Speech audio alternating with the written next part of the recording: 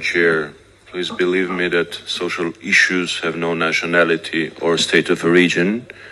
So with all due respect for the victims of other conflicts, people who live in Nagorno-Karabakh have the right to be regarded by their rights. First of all, I would like to state regarding the Azerbaijani delegation, we are not the only ones who are stating that Lachin corridor is blockaded. European Parliament states the same. Vast majority of PASA officials state the same, and very many other international organizations.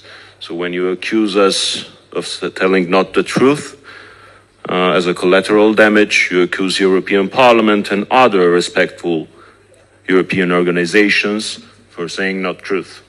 But there is nothing special and nothing surprising in this policy. Holding hostages is the brand of Azeri diplomacy for a very long time. A few years ago until now, the more than 30, I am speaking about the official number, POWs, Armenian POWs are still kept in Baku as hostages. And now we have 120,000 more hostages who are kept in Artsakh as hostages for Azerbaijan to have the possibility to make diplomacy. It's their brand of diplomacy. The other point that I want to share regarding the experts' visit to Baku, I'm really surprised. Because for many years, people who have surname ending Yan, no matter what passport they are holding, a US one, a Russian one, or a European one, were forbidden to visit Azerbaijan. And there are many cases regarding that.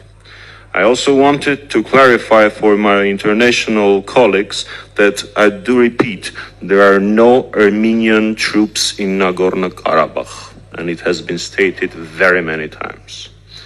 Speaking about the peace treaty and peace discussions, at the moment there are some discussions regarding negotiations between Armenia and Azerbaijan. First of all, speaking about the territorial integrity you have mentioned, Nagorno-Karabakh conflict is not and never has been a territorial dispute. It is an issue of self-determination, and it's plain and simple.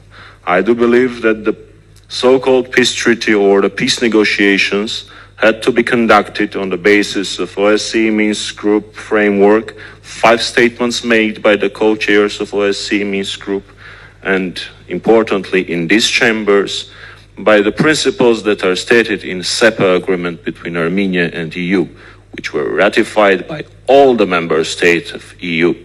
So I do believe that the voice of your legislative organs, parliaments, is really important for you.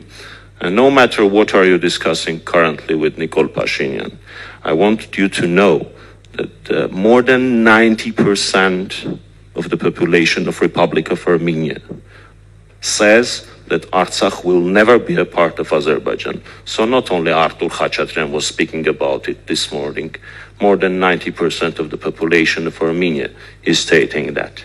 I don't really want to burden you with the more of information regarding what Azerbaijani delegation stated, but what currently is happening in Nagorno-Karabakh is a consequence, social consequence, and a soon to become a humanitarian crisis. Regarding the ammunition and the stuff like that, please take into the consideration that gas pipeline, electric cable, and the cable for internet are from time to time blocked and injured by the Azeri troops.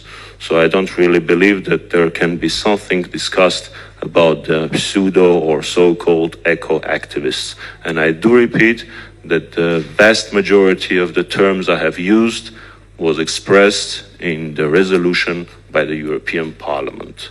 Thank you.